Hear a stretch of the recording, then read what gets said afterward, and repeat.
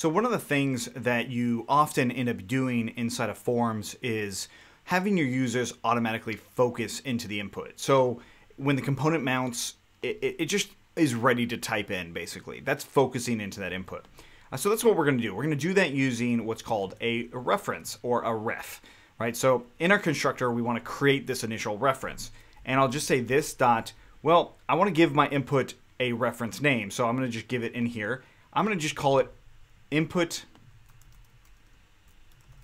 full name ref.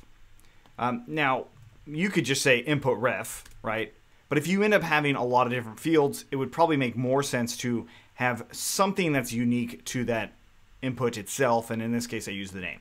So all I do is react.createRef. And this will create a reference that I can use throughout my component. And yes, you can put this in the constructor. This is actually something that's good to put in the constructor. You don't have to put it in component mount. It probably would work there, but you don't need to. Because especially with component mount, if you don't need to use it, don't use it.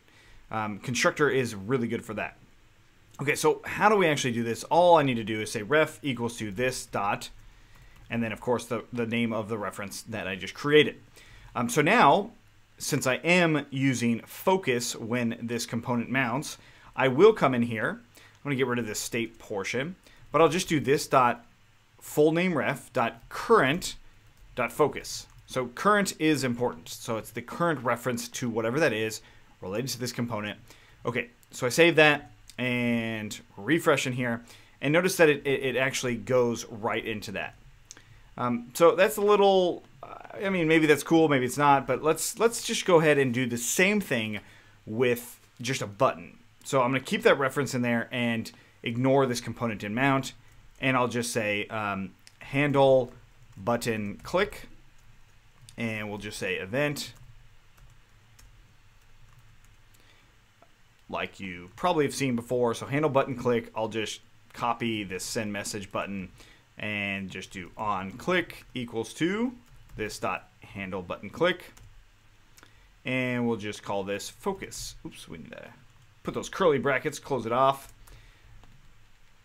And probably no surprise here, but we can then just do handle button click. And now when the component mounts, it's not focused. I click on focus, it focuses. So what can you use this for other than just focusing when you click a button or an event? Well, if there's some problem with your data that's coming through, you would be able to focus it back there and make it super user-friendly, where, like, if I put in my name here and I actually put an email in, and that's an error on the back end, like the back end's like, no, you can't do that. It will send you an error. Then you could focus back in on that data. That's kind of cool. That's like a nice little thing that happens there. But there's one other thing that we could do with this reference. I mean, there's many different things that we can do with this reference, but one other thing that we could do is actually on my handle submit, I could just use these references to grab whatever that value is. So, like that. And I'll go ahead and console log whatever that value is. Oh, .current.value rather. Want to make sure that we've got that. Okay, so we saved that, and I'm going to just type some stuff out, hit send message, and we see the value is coming through twice. So that's cool. So that also means that I could probably clear the value. So I'm going to go ahead and grab this focus button, put another one down, and say clear, and I'll change the handle button click to handle focus click, and then handle clear click. Okay, so handle focus click, I'm going to just copy that and change it to clear click, and current dot value equals to empty. Okay, so I come in here, type that out, and hit clear. What do you know? It clears out the input.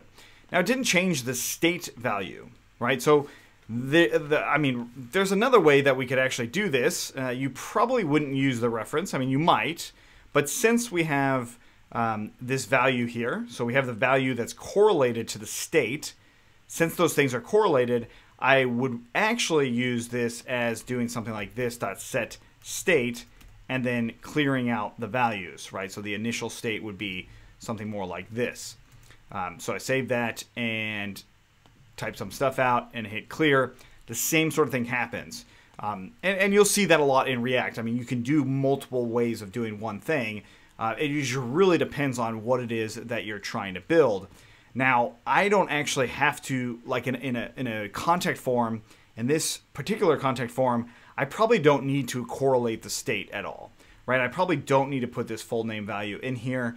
I probably could just use the clear value and just be completely fine as far as rendering out what happens, right? So if I change this to here, for example, and then have my inputs coming through not based off of the state, but based off of those inputs from those references, I mean, that's perfectly okay. Or you could use the combination of both of them. I don't know if you would necessarily need to do that, but you could do that. Now, and do note that since I did change this value, it didn't actually trigger this onChange event. That's something that's interesting. So it won't actually trigger those events as if, you know, I mean, that's not a way to trigger it, in other words, right? Okay, so we now have this reference. There are other ways to do it, but that's not something I'm going to talk about just yet. I just want to let you know this is how you actually create a reference to anything. A lot of times you'll see this focus, especially for all the reasons I just mentioned. So thanks for watching. Subscribe to get everything. I'm going to be doing a lot more React videos. I mean, I'm just really starting to like React a lot for just little itty bitty things like this. I mean, honestly, you could just make a really cool input form and you're done. Like, and that's all you need for your React app. And you can put this on other websites. You can do this in many different places. And I mean, granted, you still have to wrap in the back end, but this is pretty cool. I think it is, at least. Thanks again for watching. Look forward to seeing you guys next time.